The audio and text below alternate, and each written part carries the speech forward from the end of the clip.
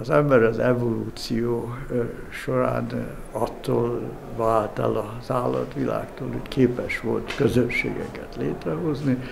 Közösségek olyan csoportok, amelyekben a közösség tagjai azok képesek a saját érdekeiket a közösség érdekei mögé sorolni.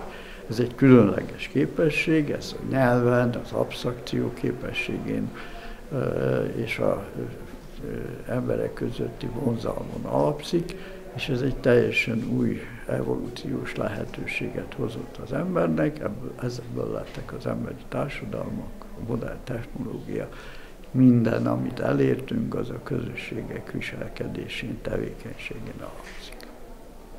Minden szerveződésnek van valamiféle intelligenciája, ugye az ember intelligenciája az spontán jelent meg az evolúcióban, tehát semmi okunk nincs feltételezni, hogy egy globális rendszer, amiben komputerek, internet, mobiltelefonok vannak, hogy abban az intelligencia ne jelenjen meg fog jelenni, már megjelent, és egyre jobban fejlődik, és minden közösségnek vannak szabályai és rítusai, ezek alkotják a közösség kultúráját, amíg ezek működnek, addig működik egy közösség tisztességesen.